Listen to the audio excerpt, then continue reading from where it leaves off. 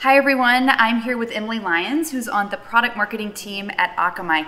Emily, we know that competition is going to be fierce for retailers this holiday season. Why should they be concerned about browser extensions?